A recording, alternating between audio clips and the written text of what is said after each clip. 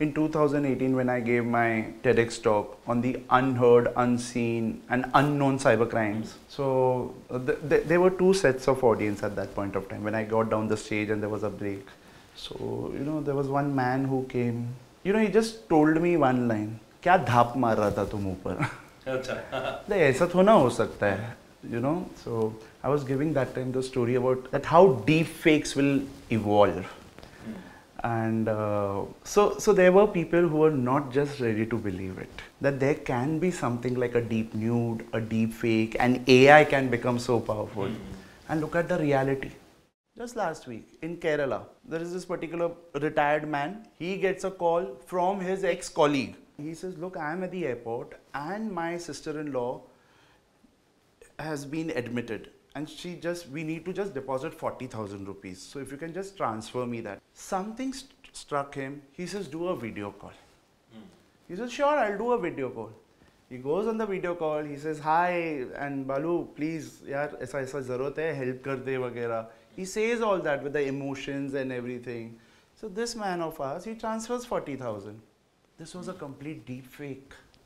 Hi everyone, welcome back to the GB Show CyberFrat 7th anniversary special episode. Last week you have met my team and where we introduced RB, that's Ritesh Bhatia, and she told he's charming, handsome, and one more thing which I will like to add, that he's a versatile powerhouse and he's a good friend and mentor to me. And whatever we are doing in CyberFrat, it's not possible without him. He gave us the ideas to start the community. He is the man behind the logo. Even all the logos you see, even my last series like, InfoSec Tales we have, then the CXO Junction, CyberFrat, Cult Site, designing, strategy. He is the man behind everything. And this anniversary special, 7th, I will like to dedicate to him. And that is why this episode, I have Ritesh with me. And we will going to talk about the new age cyber extortion with him. So let's hear him out.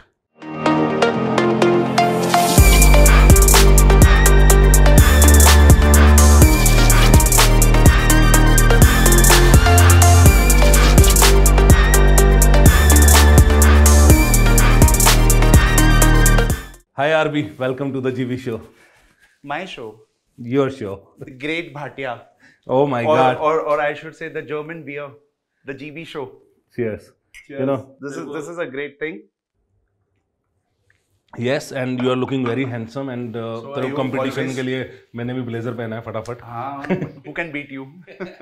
So 7 years. Yes, it's 7 years. I think I should be interviewing you. How does it feel? It's feel awesome. It's feel like dreams coming true. And I think all the hard work which we have done together, we can show it, and lot of things, I can't express. So that in the marriage there is a 7-year itch, and you then tend to go out.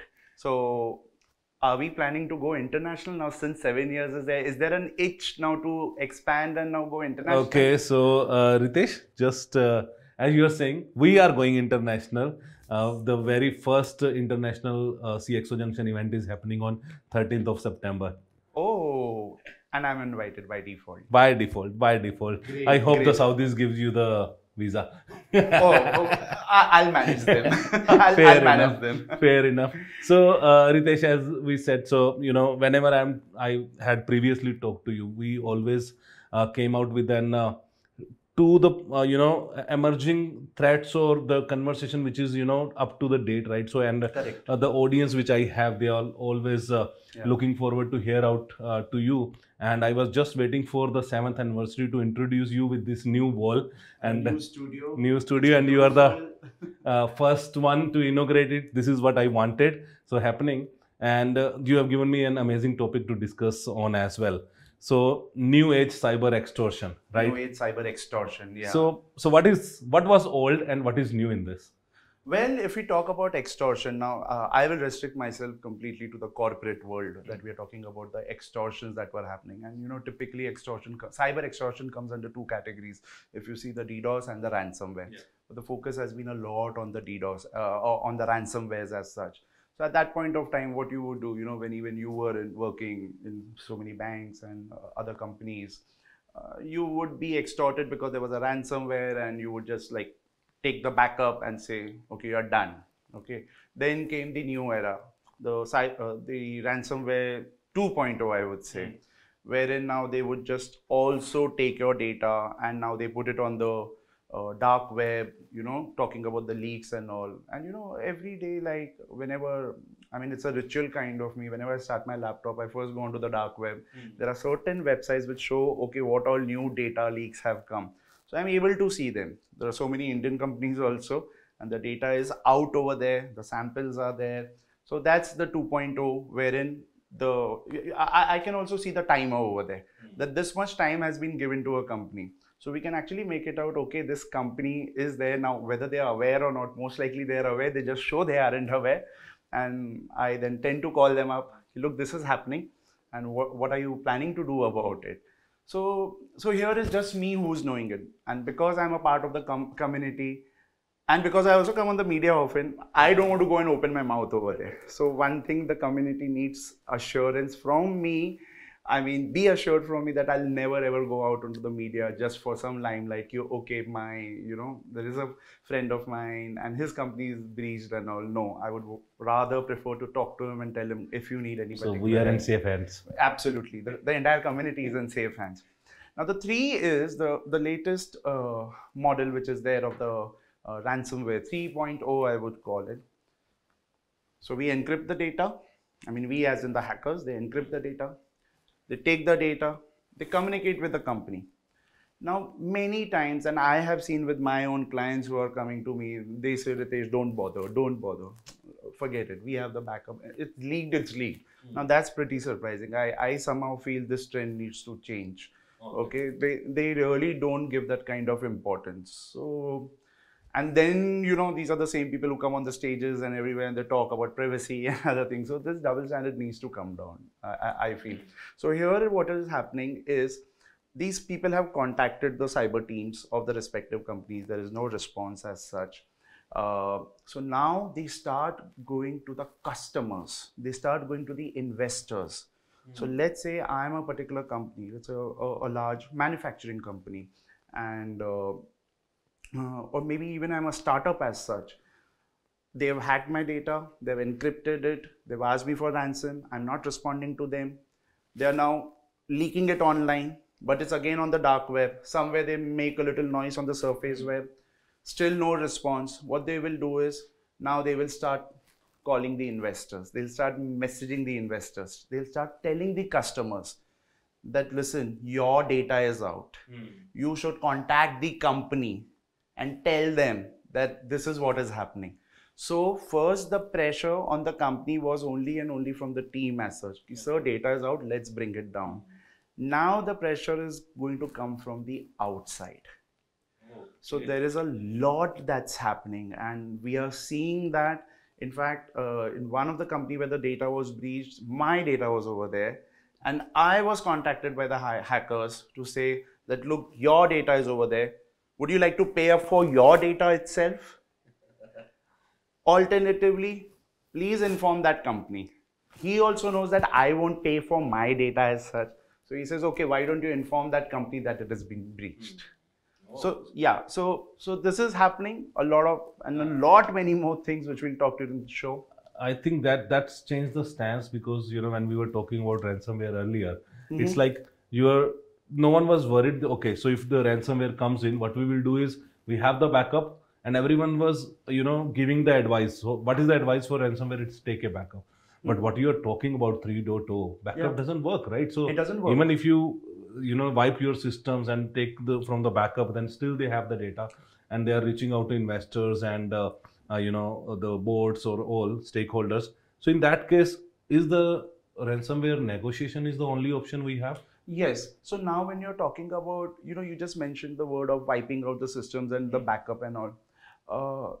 In the 3.0 that I'm referring to, in fact, they're not even encrypting the systems in some cases. They are breaching. I mean, they're exfiltrating the data from the systems onto their servers. Okay, and they are saying that, look, we are being kind to you. We are not encrypting, so you can continue with your business, but your data is there with me. So it's happened with a few companies I know. Obviously, I will never name them. Um, my wife will also not know about it, although she's a part of the ransomware negotiations in some cases. So there have been instances where these clients have approached and we've come to know about it that okay, nothing is encrypted. There is, it's just that okay, they've taken the data and then they are like now threatening them, going to the investors. So having said that, I'm going to answer you about the negotiations part of it. Yes, at this point of time, what is the attitude of the management means a lot. And one thing I would want to say is it's not necessary that you have to pay. I remember being trolled for when I said, okay, you don't have to pay. And but then I had my own reasons for it as to why you really don't have to pay and you can still sometimes get away with it. So let me give you some case studies. So there was this one company, it's an emerging company as such, and systems are not infected, nothing. They get this particular mail that look, so and so things are there. This is the data. He gives the sample. Company verifies the sample. Yes, they found the vulnerability, everything. Now you negotiate with them. So they asked me to negotiate as such.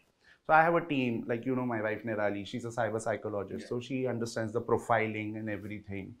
So when we both sat chatting with the hacker, she clearly said, Ritesh, this is not the guy. I mean, he's just fooling. He may be having the data, but he doesn't has that kind of courage.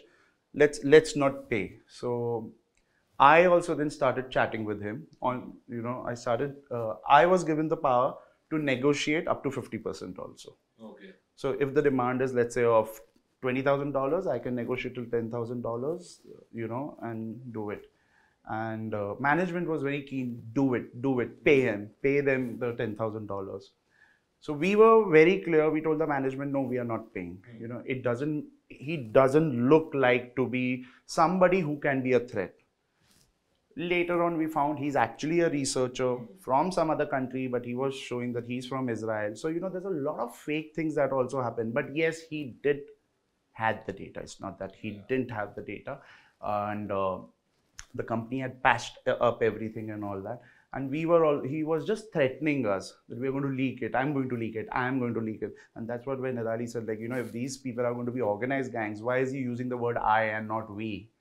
So there were so many things that came up. Even I did a background research and everything, even on the dark web, didn't get something. So it turned out to be a young guy who wanted fame and he's been doing things. We went onto the Telegram channel, we joined his particular group and we found out, okay, the last that he did was like, some 2 years back and he's been tom-tomming about that only. But the management was very clear, please pay. Why are you paying? And we are saying we are not going to pay. Nothing is going to happen. We are going to take the guarantee. It's been more than a year. Nothing has come out. There is no sign of it. And we saved the management the entire, $20,000 or so, whatever it was. So this was one thing. There was another case wherein, the management says, forget it. Try to talk to them. But let's see, we will take a call later on. Now here we were feeling, here the management should have paid. Okay. We were feeling then and we were telling them that look, because what he did, he actually got out the data on the surface web also. No. And he started asking for money. And now this is a very big organization. If the media would have caught attention, I mean, these guys would have been like really jacked. And here we wanted them to act fast. But again, we were very surprised that they didn't bother because this data had Aadhaar photographs of people.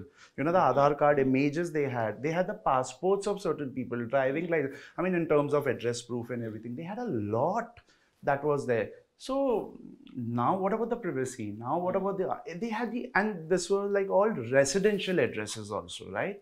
So there's so much of a risk. I mean, to the family and everything, because we've also seen that in the cybercrime world, how the data breach affects individuals. At the end of the day, you're not a CXO, you're just a father, you're a husband, you're a son. So you really got to understand that there are implications to the family also. The company just didn't pay. But the luck was so good of this company. It was that time when the FBI brought this site down and they, like, Okay, the lucky they ones. raided, and yeah, they're really lucky ones. So, Okay. but everybody cannot get Hmm. lucky as such. Yeah, but I think negotiation is of course one thing, and extortion when we are talking. So these organizations, there are now we see the AI based attacks as well for the extortion, and which is not only to the corporates, but they are specifically sometimes target the employees with the high designations as well, Yes, right? yes, So why yes. don't you tell us more about that? Okay. In 2018, when I gave my TEDx talk on the unheard, unseen, and unknown cybercrimes, so there were two sets of audience at that point of time when I got down the stage and there was a break. So, there was one man who came, he just told me one line, क्या धाप मार रहा था तुम ऊपर?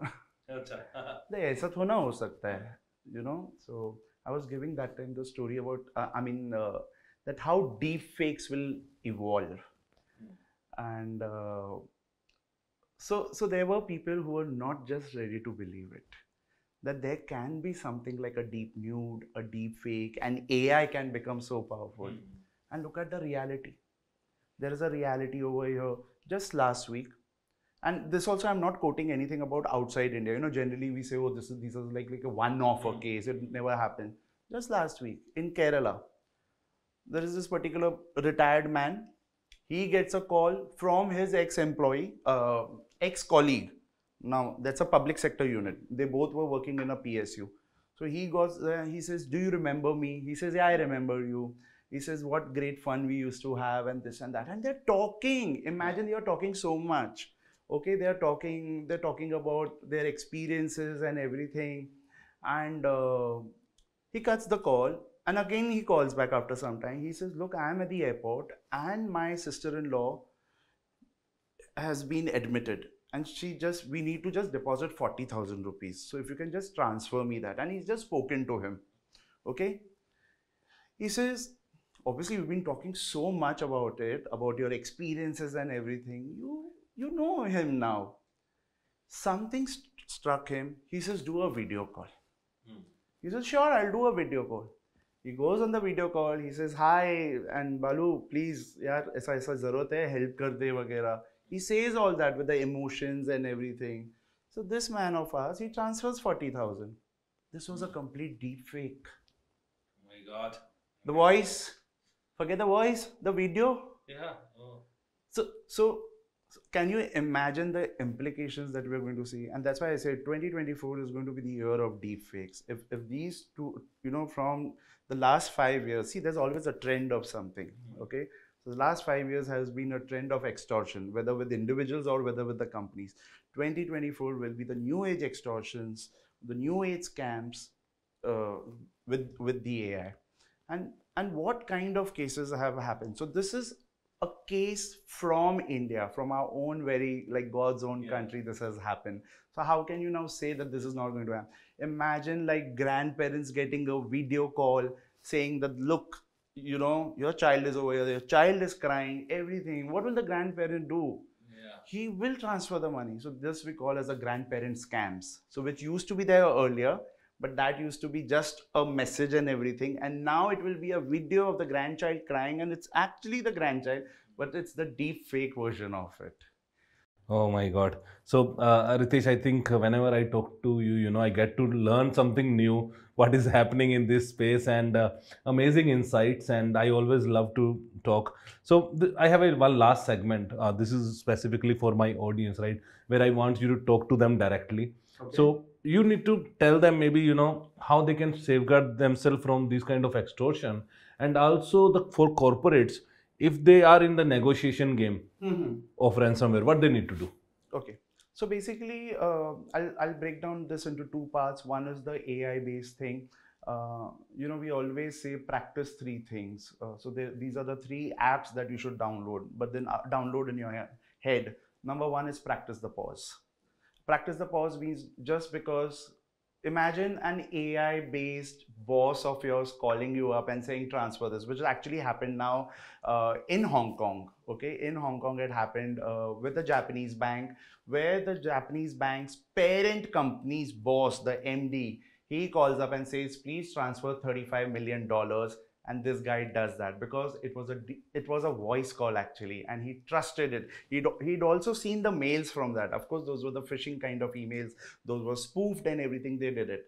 So that's the reason we say, firstly, practice the pause. Just because it's a boss calling, asking for some data, or transferring the money, hold on. The moment you practice the pause, switch on to the second app, which is zero trust. Say, I don't trust anything as far as the cyber world is concerned. I just gave you the example of what happened between two friends, how the deepfake thing was there.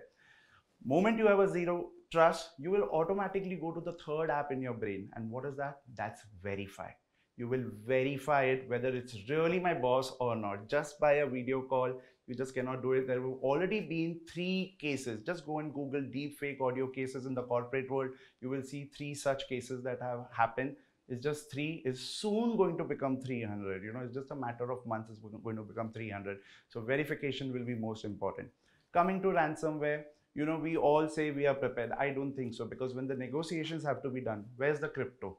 Do you have enough bitcoins to transfer to them? You may be having an approval from the management, but the moment you go to buy crypto, they will ask you for a whole lot of documentation, and there's a certain limit that you can buy. And that's the reason, please be ready with cryptos. You could have somebody in Dubai, some companies or your partner companies or somebody holding such kind of things. When you're negotiating with the hackers, make sure you don't lose your cool, because at a drop of a hat, they block you. You have to understand that you need to keep their egos as high as it is. Do the ego massaging, you cannot lose it. Inform your cyber insurance company, inform your legal team, inform everybody. But the best is call professionals to negotiate. Awesome. I hope, guys, you loved this particular session and the insights you have got from Ritesh. I love them always. So thank you, Ritesh. And thanks for being on the GB show. Here is the ritual, which I always do. So here's the goodie bag. Thank you for joining. It's like the coffee with current thing is the beer with GB. Yes, and the same. goodie bag. Exactly. Thank you so much. Thank you, Ritesh. So nice much. talking to you. Same here. So, guys, I will see you in the next episode. Till then, be safe. Take care. Bye-bye.